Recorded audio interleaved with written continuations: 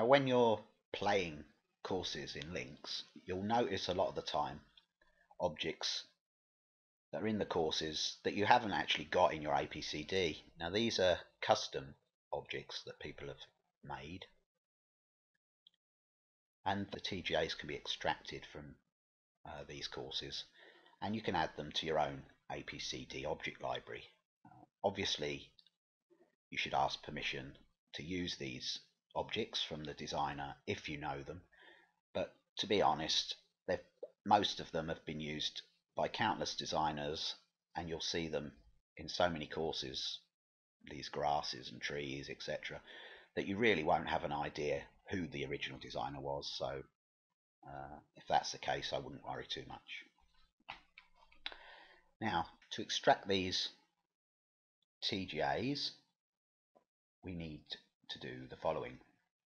First thing, go into your APCD main folder, and it's important to be running APCD and any other programs, your paint programs that you're going to edit things with, as an administrator. I've discussed this probably in the very first video, but it's really important. Select, right click, select properties, compatibility, and make sure run this program as an administrator is ticked. This will ensure that any files are written to the correct folders and they won't get sent to the virtual store if you've got Vista or Windows 7. And the same goes with your Photoshop or GIMP or whatever you're using to edit files later on. You need to do the same thing. Make sure run this program as an administrator is ticked. As it happens, my APCD is in a separate folder. I've got it on my desktop in a folder called Design, so I wouldn't actually need to do that in this case. But if you've got it installed in the default, which is in program files, you really do need to run as an administrator to get things working properly. Okay, so the first thing we need to do is find the object.lib, which has got all our objects in. Right click on it and rename, and I'll call this something else, backup or whatever. I usually call it ORIG for original underscore. So I've now backed up the object library, so when we run APCD it won't find an object library, it'll create a new one with nothing in it, which is what we want.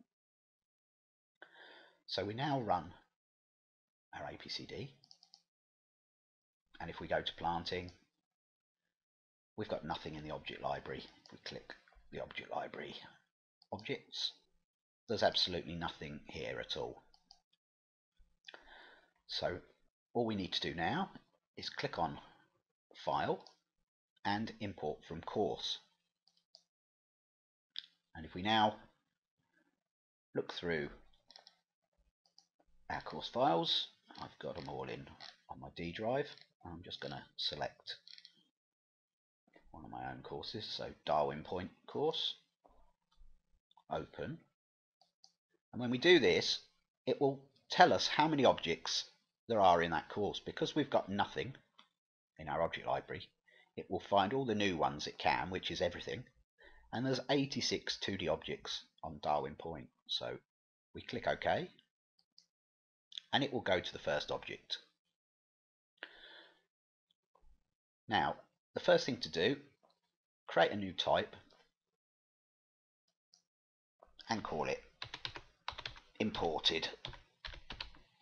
Okay, and now that's the default folder.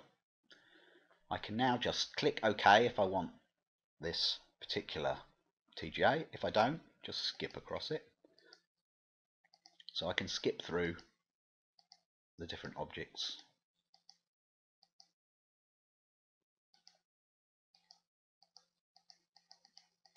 And any I want, I can click OK.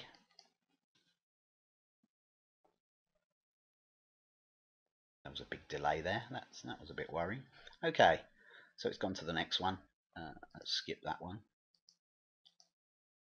And let's say we want that one. Okay. It's because my hard drive had gone to sleep. That's what the delay was.